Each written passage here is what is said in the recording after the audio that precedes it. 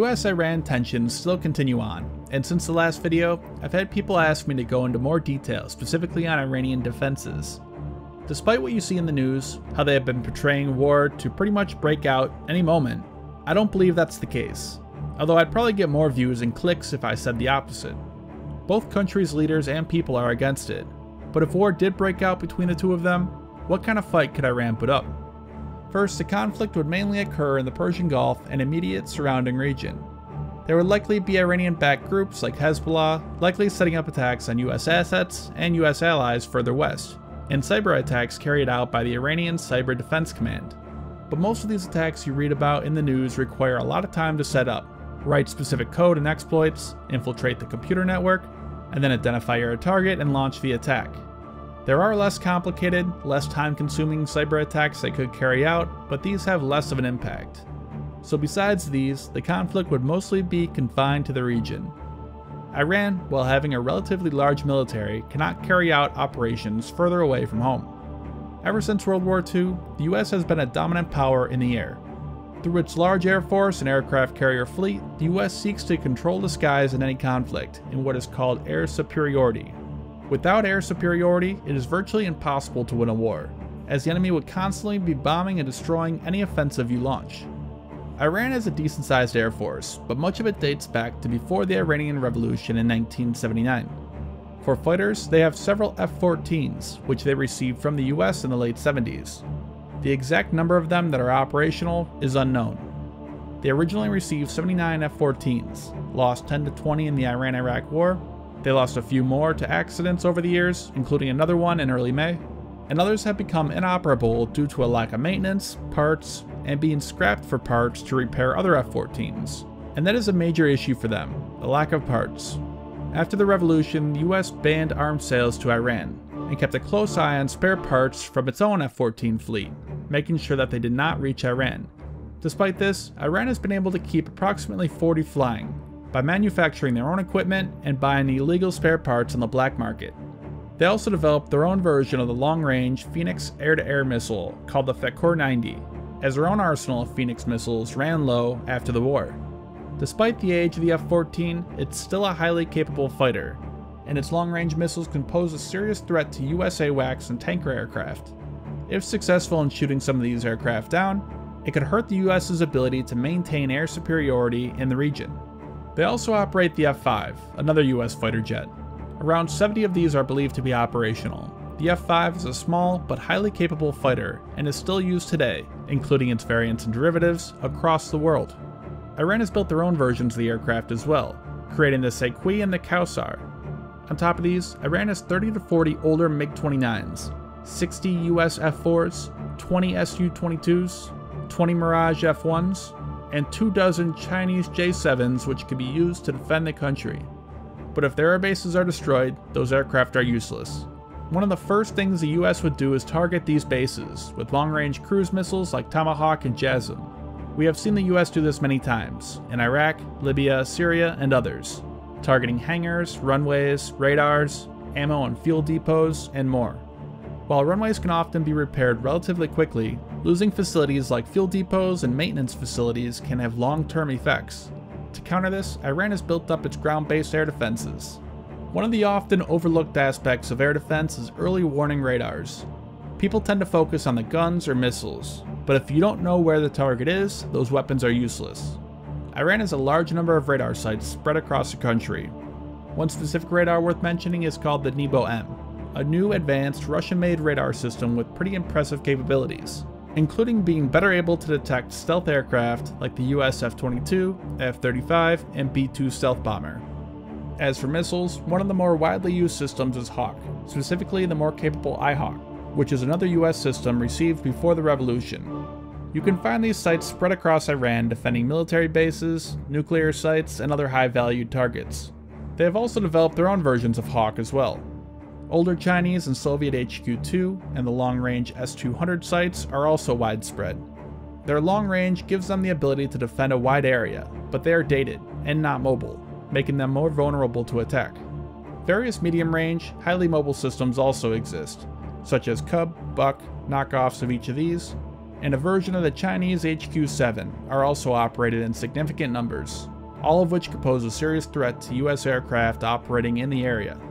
But the most capable system they operate has to be the Russian S-300. Iran operates both the S-300P and the PMU-2, and is believed to have 4 batteries of each. In case you're wondering, the P means mobile. The original S-300P version is no longer in production. The M means that it is modified, and the U means upgraded. The 2 means that it is a second upgrade of that version. The S-300 PMU-3 was renamed to the S-400. These systems are mobile, but have been spotted in satellite imagery around the capital of Tehran, the nuclear sites of Fordow and Bushehr, Esfahan, and a temporary site at Mashhad.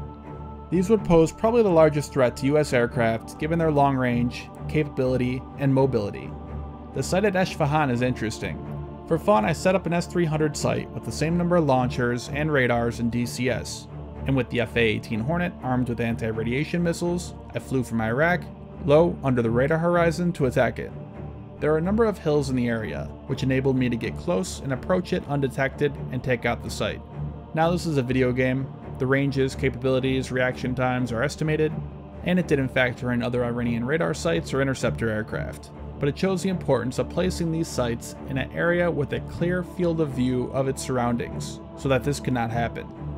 Originally, Russia hesitated to sell the system to Iran due to US pressure, so Iran began developing their own version of the S-300.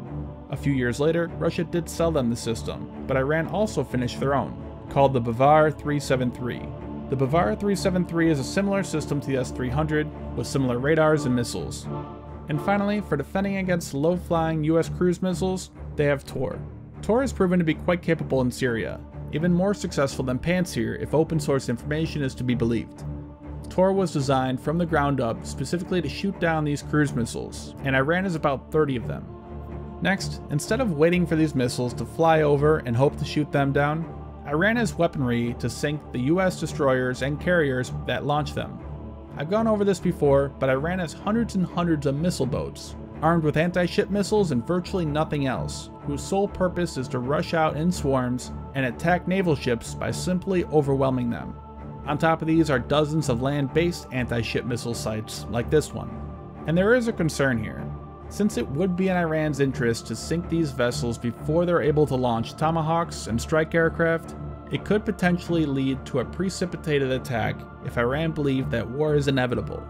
To help mitigate the threat these pose, as I said in the last video, the US would likely keep its carrier strike group further back away from Iran out in the Arabian Sea, using cruise missiles and aircraft to attack. And that is exactly what the US has done recently. As of the time of writing this, the US carrier, the Abraham Lincoln, has not entered the Persian Gulf, but stayed further out in the Arabian Sea. And finally, one of Iran's best defenses is its offense. Iran has invested large amounts of money into their ballistic missile program in recent years, and has built up a massive stockpile, and is quickly developing newer and more accurate ones. In a conflict with the US, Iran would undoubtedly launch hundreds of these missiles at US forces. These missiles have shorter ranges and cannot reach the US, most only able to reach the immediate region.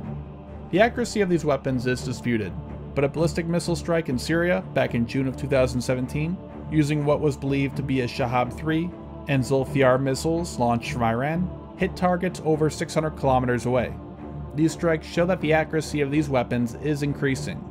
US forces at bases such as Al Udeid and El Dhafra just across the Gulf would almost certainly be targets.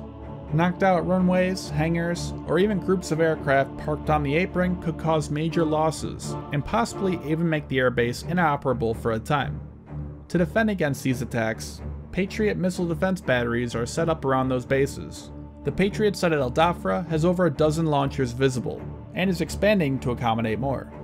I'll save land warfare for another video, but with US air superiority, Iranian tanks and troops would be at a severe disadvantage.